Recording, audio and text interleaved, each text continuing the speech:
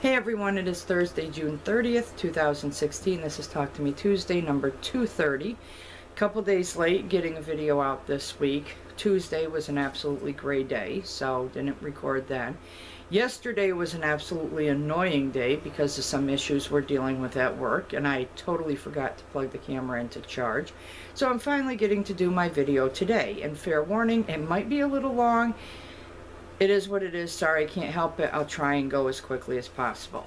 So, no video last week. I was on vacation.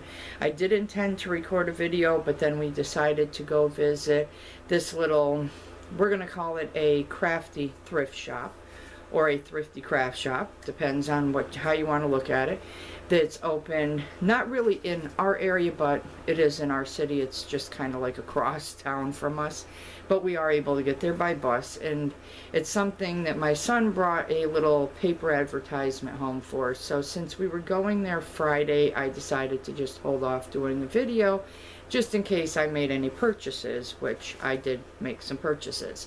So let's talk about vacation. We didn't leave home and go anywhere. We just did little things during the day that we wanted to do. Monday was kind of mundane. I got out of work. I did what I had to do for getting this stupid new phone, which is a joke, folks, really. But I came home. We hit the grocery store. We got a couple of the things we forgot. Tuesday was just a trip to Walmart to get some of the things that we needed at Walmart from there. And then Wednesday started really kind of like the funner things for vacation. My youngest one and my daughter and I decided that we were going to go see a movie, and the movie we settled on was The Conjuring 2, which is an absolutely fun, fantastic movie. I'm very much into horror movies, so I really enjoyed the movie, although still waiting to find a scary movie for me, which my son said I'll never find because I don't scare easy. But it was a really good movie. If you haven't seen it and you're into horror movies, it's definitely worth going to see.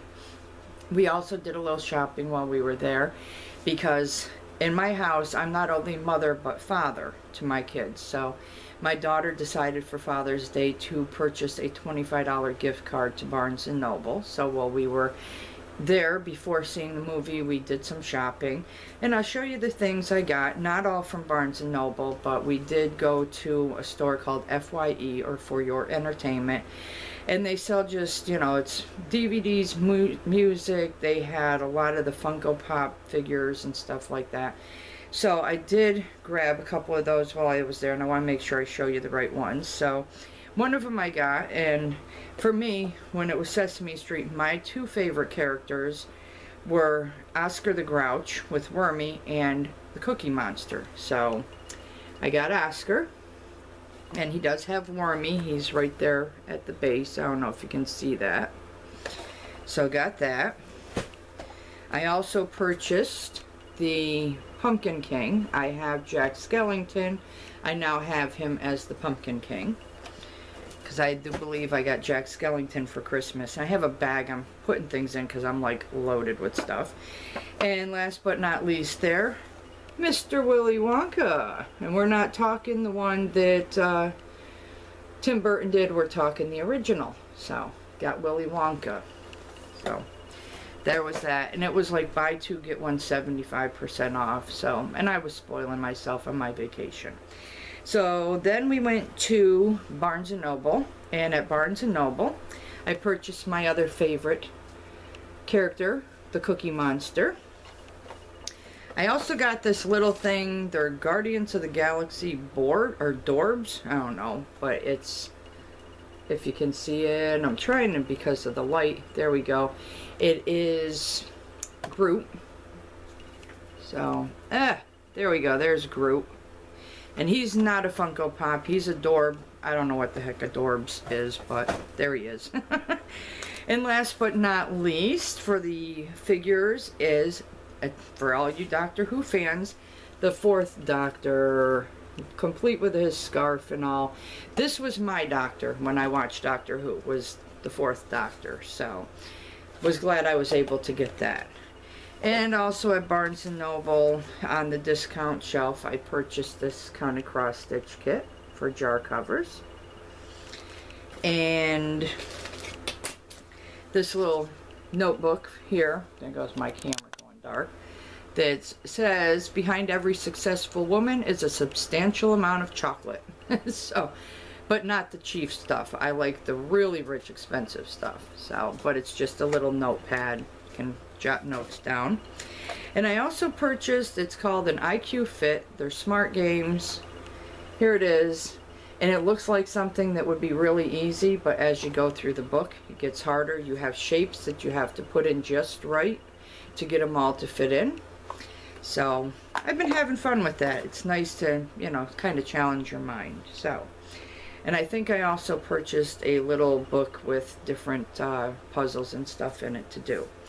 So our next trip was for Thursday. We did end up going to the farmer's market. We had kind of decided we weren't going to go because my daughter had seen somewhere that they weren't going to have the fruits and vegetables. And I said, it's funny because Thursday is the day that they take the participants from the program I work for over to the farmer's market. So she went online and she checked. So it was a mad dash, get clothes on, run to the next bus, hop down, see what we could get.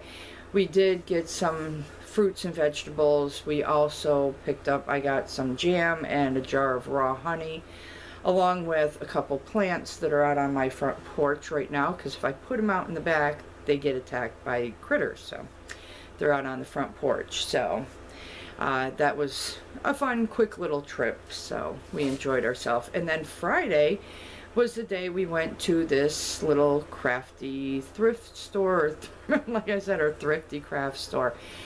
The picture on the little advertisement my son brought home does not do this store justice. It's called Her Treasure Box, and it is just chock full of craft supplies. It's totally amazing. I mean, I couldn't find anything related to crafts that they didn't sell there. I think the only thing I didn't really notice, and I do think I saw like one or two, was for the clay little things, whatever. I can't remember what it's called right now. I'm drawing a blank. But this store was just chock full of stuff. It was amazing. I have spoken to the women because proceeds from this store go to help survivors of human trafficking. So I spoke to the woman who's in charge and told her, you know, because I mean this little picture advertisement doesn't do justice. So I said, listen, you know, I'd be willing to come in and do a videotape of the store, you know, because we really want to show people that there's a lot of stuff in there. So she has totally agreed to it. I'm hoping that not this coming Saturday, but next Saturday, which is my weekend off, that I will be able to get over there, get the video done, get it up online, and hopefully help drum up some more business for them. But we did have a great time, especially my daughter. I've got stuff here, there, and everywhere. I'm going to pull it to the front quick here. So my daughter went in as I'm grabbing this stuff, and she just had a ball grabbing fabric. So I'm going to show you that first. First off, she got this cowl fabric, and this is a stretchy knit fabric. So my question to all you, we're thinking of a pillowcase. To anybody who makes the hot dog pillowcases and has worked with the stretchy knit fabric, is it possible that we make a pillowcase out of this, or would we be better off trying to figure out something else? But there's that. She likes it because it's got these cows. Let me see if I can get a cow upright. It's got these cows and flowers on it, so she really liked that. And she did. She went nuts with fabric. She found this one. And this. And this was all like dirt cheap. They have all these little bundles. Here's a bundle of fabrics they had. And these were like no less than $1.50 for them, but really beautiful fabrics put together. So this one, I haven't opened them up and looked. I've kept them kind of together, but just a lot of fun, different fabrics. And I said if I knew what this store was like, you know, and I had the ability, I would have opened up the packages, but I'm just going to try and show you as best as I can the different fabrics in the different bundles. So I really like this one. It's a beautiful fabric.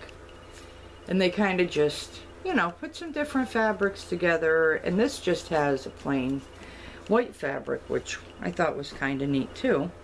And then we got, and this was $1. It's a big old bundle. Here you go, damn camera. You know, with different shades of green and cream colors in it. So, and every time I look, I find just more fabric tucked in here. And I actually have some of this fabric right here. So, a lot of really nice fabric, which she was having fun spending Mom's money, but I'm not going to complain.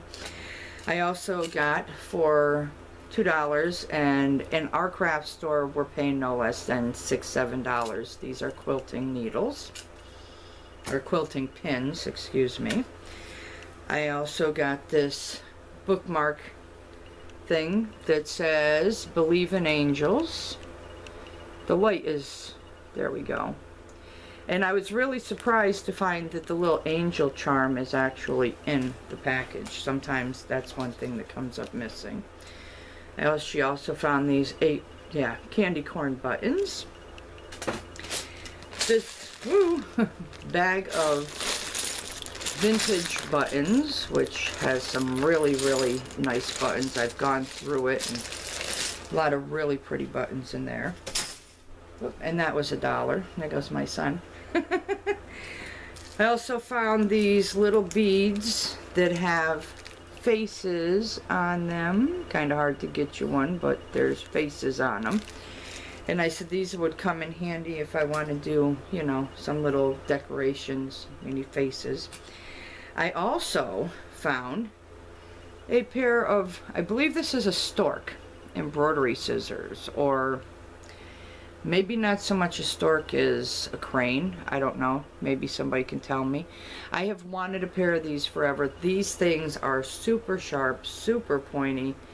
I love them. And we can't touch these in a store for less than $12 to $15. So, and now we get into the yarn that I bought. And they actually allow you to take like a price chopper, the smaller plastic bags, and for $5 fill it up. This was separate though from that. It appears to be like a sport weight creamy color yarn, so I'm sure I can do something with that. And this is the stuff I grabbed. My daughter helped me grab it as well, but most of this was me. The fabric was her. I got this, not really sure what it is. It's a kind of shiny blue. I'm thinking of knitting some type of pouch or something out of it because it's got that texture to it.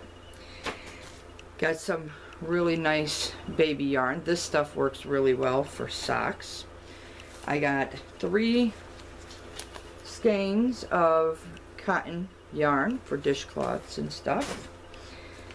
She found this skein of Red Heart Super Sport, and it's peach. That went into the bag. We also got this Rowan 4-ply soft, which is really nice. It's a sock weight yarn. And this, I don't know what some of this is. I don't really care. This was really neat, and the texture of it, it's a nice cotton yarn. So I think this will work really well for like dishcloths, face cloth, stuff like that. We got some of this, which is also a sport weight. I kind of tried to stick to sport weight and thinner yarns. We got this. I've never even heard of some of this. Rolly Sport. But that's okay. Got this skein of yarn, which is a baby bee called Sweet Delight, which is so absolutely soft and wonderful. And this is a lightweight yarn too. And this skein of baby yarn. She found this little ball of thin yarn as well. It really needs to be rewound. They kind of wound that too tight. They're taking the life out of it. And then a skein of very old yarn called Cloverleaf, and I haven't seen this since I was young. So, and I believe I have some somewhere in my stash, but she really liked that, so we'll have to do something with that as well. I think this is the only worsted weight yarn we purchased. So other than that, I think that's it for what I got, and when I do the video I will post it so everybody can see, but I really want to do a nice video for them. and maybe get one of the women to talk about, you know, the store and why they're there. And but yeah, it was a fantastic store. I will definitely be visiting it again. So on to the very last thing I have to share with you, and the only crafty thing that I have completed that I can share with you. I started working on a pair of socks that out of the Peyton's Croy, not the ones that were the toe-up socks, but a different pair for a pattern that I got from Ravelry.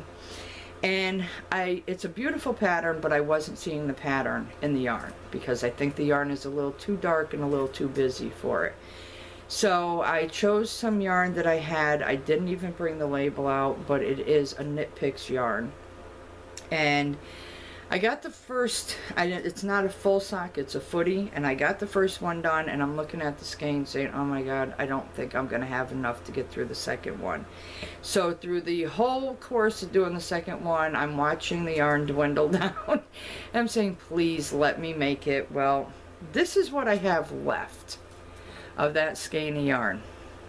That little bit, I actually made it through the entire second sock. So I have a pair. And I believe the pattern is called the spinning wheel lace pattern. I'll try and put it in the description if I remember. But that is the pattern.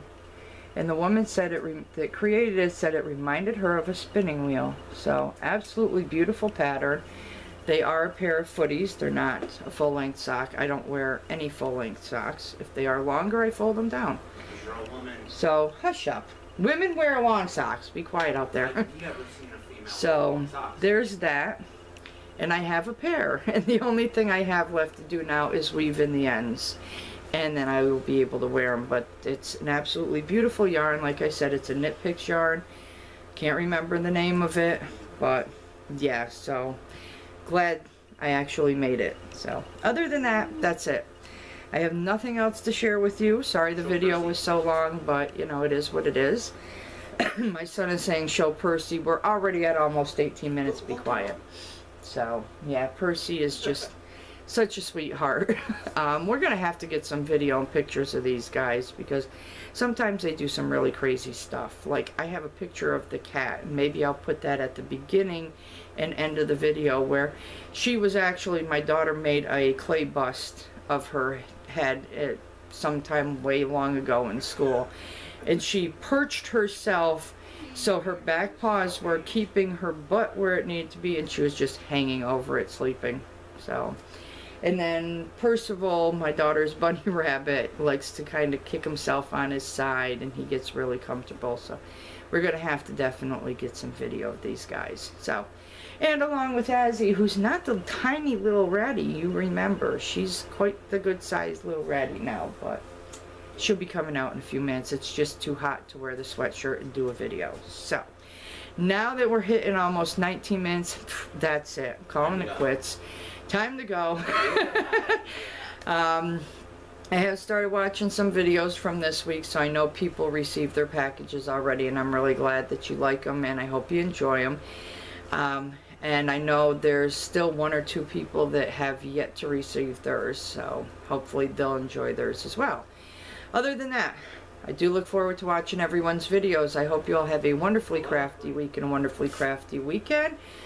As for me, I'm out. As for you, it's good morning, good afternoon, good evening, good day, whatever it is. I really do hope it's a great one, and I will see you all next week. Bye!